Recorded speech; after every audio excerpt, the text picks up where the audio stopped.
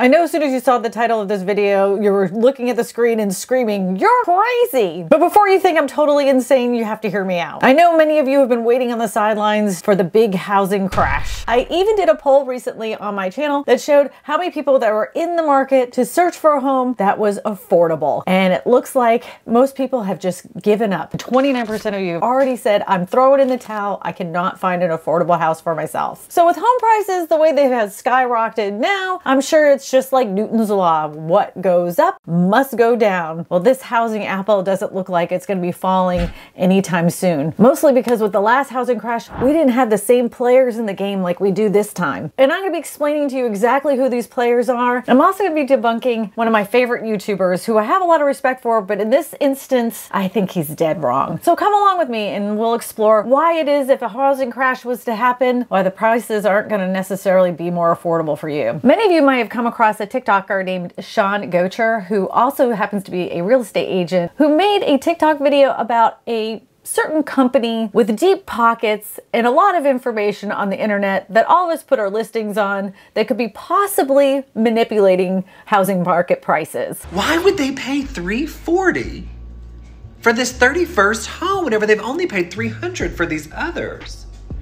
Well, what that just did is create a new comp. So when they go to sell these other 30 homes, that extra $40,000 that you could say this one sold for $340 just made them $1.2 million. This video goes viral, and not only does it go viral, it also gets the attention of some big investment firms like the CEO of Redfin and Zillow, the big one, and of several other iBuyers. And of course, all of these investment companies say that is not the case. It's all fake news. It also got the attention of one of my favorite YouTubers, Graham Stephan. For a company like Zillow to accumulate enough inventory to create a monopoly, that would be a multi-decades long process of buying and holding houses. Without any guarantee, by the way, of ever buying enough to make any meaningful difference in the market. Now, I love you, Graham. I do. I believe that you are a very smart man. And in that video, you said that you've been in real estate for 10 years. Well, I've been in real estate now, I believe it's my 15th year, maybe 16th. And I see all the charts that you put up and all the explanations to why Zillow is really our friend. But let me explain something to you in the audience and to Graham if he happens to be watching. Zillow started a company to put houses on a website, and they convinced all of us real estate agents they had no intention of buying and selling houses or becoming a brokerage in any way, shape, or form. They kept giving us these guarantees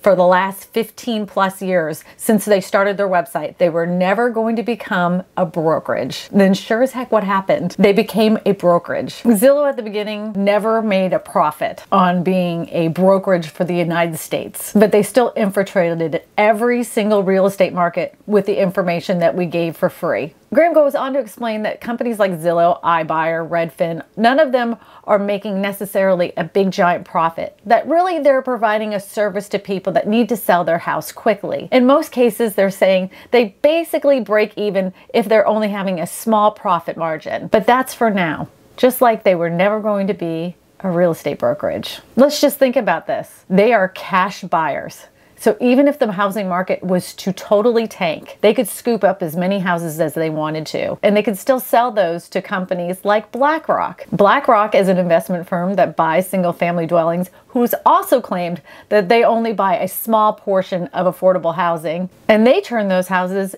into rental units. Right now, they say they're not trying to buy up every single house.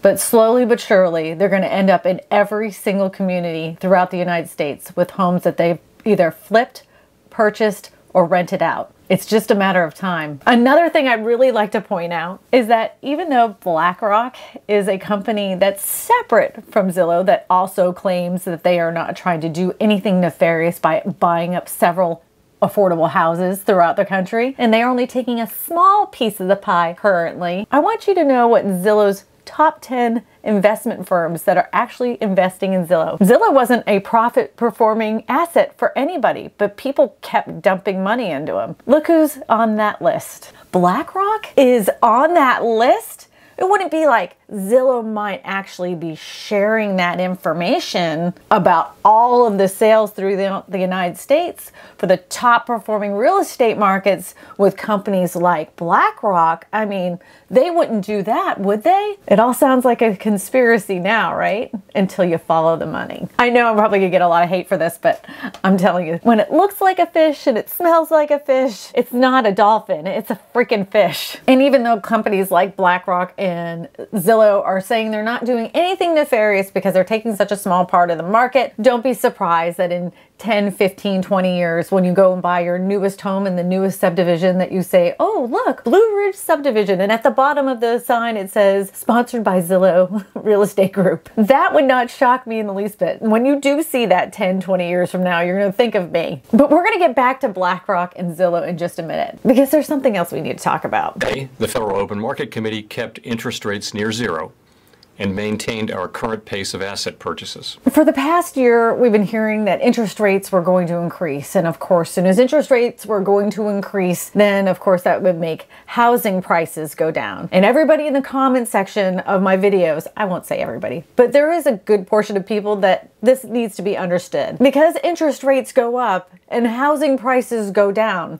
that doesn't mean your mortgage payment is going to be less, especially if you're not buying it cash. That doesn't make any sense. So you're sure you found a house that is a lot less expensive than it was a year before, but the interest rates have gone up so much. So either you're paying a home seller that amount of money, or you're paying a bank lender that amount of money over 30 years, which is going to cost you a heck of a lot more. All you would have to do is look at a mortgage payment amortization rate, and you'll see the amount of money that you pay over 30 years over interest will make you kind of sick to your stomach, especially when you pay off that whole entire note and find out the exact amount at the end. It's a little nauseating, because what you paid for $150,000, which you thought was $150,000, isn't $150,000. It's a lot more because of all that interest you've paid over the years. I'd much rather give that to a home seller than to any bank institution. That's just me personally. But you're not offsetting anything. The prices are going to take that much because of interest rates increasing for you to offset that payment in the short term. So look at it that way if you're on the fence on buying a house right now. Now let's talk about everybody's favorite topic right now. Supply chain issues and a labor shortage. It is almost impossible to buy or receive something that didn't spend all or part of its journey to you on a truck. New plan to tackle the global supply chain crisis. To delays of all kinds of products from around the world. Blame it on the supply chain. Concerned about supply chain problems slowing the economy. The supply chain issue has been a hot topic for the past 2 weeks. Every single channel is talking about it. This has been going on through the entire pandemic, but for some reason that happens to be the thing that everybody's talking about. Those ships that they keep showing that are just sitting there waiting to be unloaded, that has looked like that since the beginning of the pandemic. And it's nothing new. It just seems to be the thing that they want to talk about at the moment. But with that, there is still a problem with the supply chain of building materials that are coming through, and that's what some of the experts are saying is the problem why we're not having enough houses built at this time. But here is the issue with that. I ended up finding an article from 2018 that said that we don't necessarily need to have more affordable homes, we just need to have more homes, period, because that would balance out the prices of the houses. So a lot of first-time home buyers would be able to afford one. If there's more homes on the market, that's going to make more sense. And even then, in 2018, even before then, this has been an issue. But what history has also shown us is that builders have absolutely no incentive to build more affordable homes. And the thing is if they built more homes, the homes that are older would sell for a lot less money. And why is it the builders don't want to build more affordable homes? Well, let's just be realistic. If you can be a builder and have a house that is on a postage stamp lot, it can be basically a McMansion and they have a higher return on investment. I mean, that's what you would do. You want to make more money for the amount of space that you have. You can't really blame home builders for this. It isn't their fault. We can't really point the finger at home builders. The only thing that we can really say is that if we had more houses on the market, then then we wouldn't have an affordability crisis, but that isn't going to happen anytime soon. Now, there have been strides to make the affordability of homes better, but these strides kind of feel like lip service, if I'm going to be honest with you. In the CNN article, they talk about how the House and the Senate has legislation sitting on their table. The initiative basically says that they're trying to take 50,000 homes a year and revitalize them. That just seems like a ridiculously low amount of homes when you put in consideration that there's 3.8 million houses that need to be on the market currently to catch up to how many people are currently looking for an affordable housing option. And that isn't a number I pulled out of my rear end. No, that came from Freddie Mac and their study. They said at the end of 2020, there was a shortage of 3.8 million homes. Even if there was like a mini tiny crash at this point, it's still not going to make a house affordable for us right now. Now that we've talked about the federal government a little bit, let's talk about our local governments,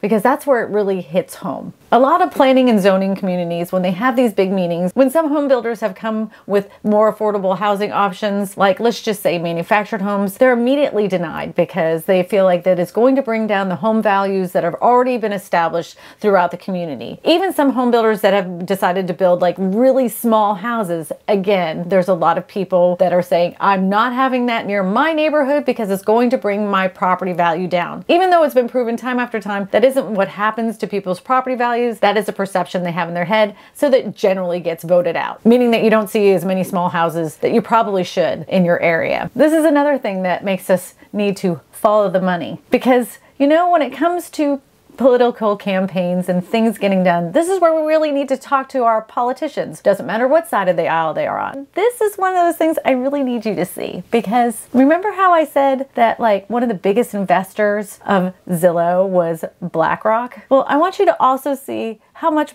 BlackRock donates to political campaigns. And I also want you to see how much Zillow donates to political campaigns. So it's going to be pretty difficult for us, an uphill battle, to get some of these legislations for affordable housing options to get pushed through. That's why some of these campaigns to do 50,000 houses to revitalize an area seems kind of pathetic, but it's like lip service. They want us to be satisfied that they're doing something, but it's really because all of them are getting paid by big companies, like big corporations that are trying to save us. They're only taking a small piece of the pie, remember? For now.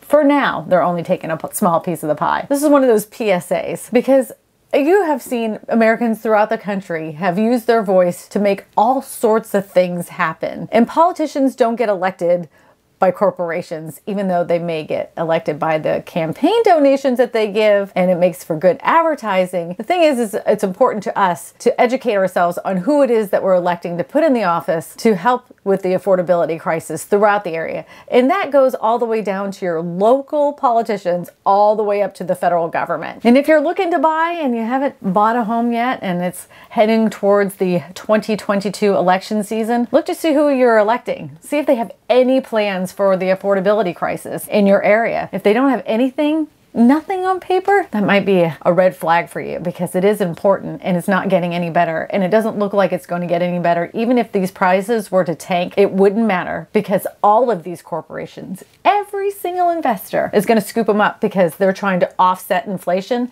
and that's what they always do. To offset inflation, they buy real estate. So any house that ever hits the market, trust me, these corporations have always had deep pockets, and they will scoop up as much housing as possible if these prices tank. So what do you think? Do you think that I'm being crazy and it's a conspiracy theory? Or do you really think that these corporations are trying to rent out to the American public throughout the United States? So I don't know, in 50 years, we're nothing but a renter's nation. I think I'm right about this. But you let me know what you think. My name is Kristina Smallhorn, your real estate whisperer. And I tell you all this because good real estate information matters. And always follow the money.